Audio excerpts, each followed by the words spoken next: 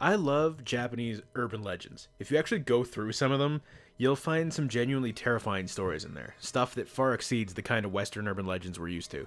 One such story is the Teke, whatever you want to call it. The legend of a ghost missing her legs that stalks and kills people at night. Now, you'd think with a premise like that it wouldn't be hard to make a truly creepy horror movie, but somehow they dropped the ball. Now stop me if you've heard this one before. The story is...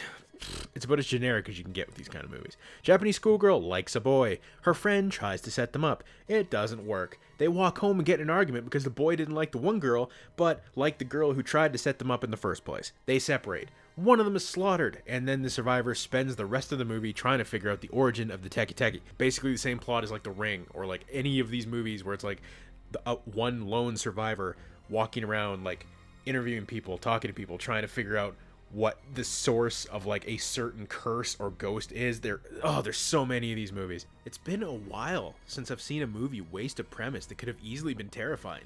It's like, alright, we have the base legend of a female torso running around on her hands killing people in the dead of night. Let's ruin it by using mainly POV shots like this is Evil Dead or some shit, throw in some real jank CGI. This glorious shot,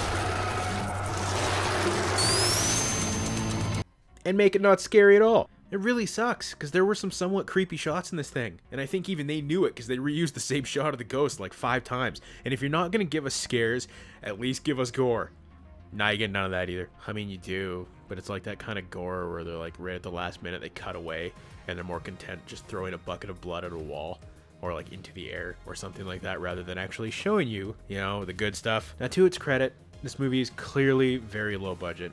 Most Japanese horror movies are. I mean, you only need to take a look at this one shot here just to see how cheap we're talking. But I mean, so was Ju-on, and so was Ringu. The low budget easily could have been used in this movie's favor.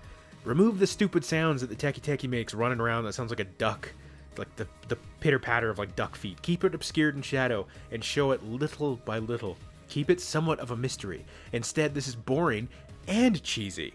That being said, there is a sequel, made the same year as this one, which also premiered at the exact same time as this one did, which is really weird. Is it better?